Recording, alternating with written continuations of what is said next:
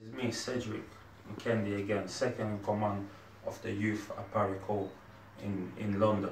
Basically, this clip right here is basically, I just want to reach out to the youth.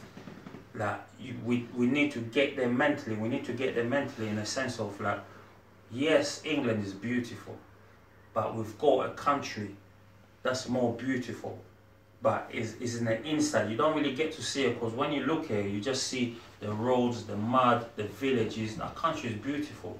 Is one of the most wealthiest country out there. We need to educate ourselves in a sense of, we need to learn something, because eventually we're going to take back our country. We're going to take it back, and when we take it back, what are we going to do with it? We need to know what we're going to do. So we got to educate ourselves in the sense of, yeah, we're going to take back the country, because this Canambra, I guarantee you, is going to go. He's just a stubborn demon. And you know how you deal with a stubborn demon? Taking it back to the church, you pray, you fast, you do every single homework and all of that. Based on this side, if I flip script on this side, what we're going to do, all this conference we're doing, all the meeting we're doing, that's what's going to push him out there, because the world's going to have to listen and hear what's going on. So the youth, we need you to come out there. We need your voice, because the youth is the future. Obviously, our parents done their thing for us, you know what I mean? And they got a limited time. So the youth, we need to take over, and then we need to the next president is going to be one of us. The next prime minister is going to be one of us. So we got to start from the root. We got to really educate ourselves. We got to leave the street. Fair enough. We got to think about, yeah, we're in England, but yeah, we got to think about back home as well. We've got a beautiful country, and I'll leave it there. Yeah, the youth. Let's not forget that, yes, we have got elders, and our elder, Papa Mwanda, is just not saying that a particular type of group can join in.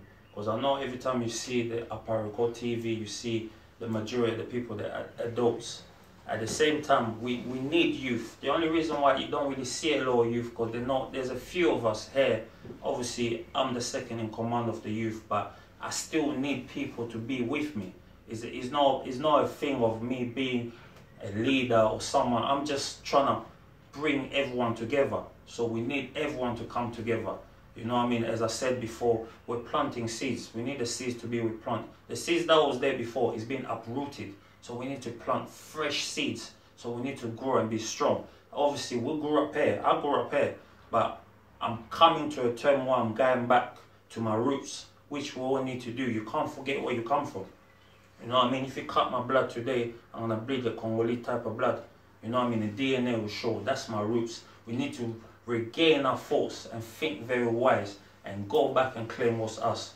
You know what I mean? We have to take it. We have to take what we need to take. And to take that, it don't mean like if someone takes something from you forcibly, like you can't go back and say, oh, please give me. It's going to say, you know what? I'm not giving it back to you. So we need to take it by force. We see our people, they're doing other things in Congo, dying and doing that. They're fighting with us. We're with them. And at the same time, we got to take it by our mind as well. We got to be educated and smart. That's a different way to fight. You can't just fight with your physical. You got to fight with your brain as well. And the youth are the best to have the brain to bring to the table. And that's the young brain. And when the young brain grows up, the knowledge is power. And we need that knowledge. Yeah.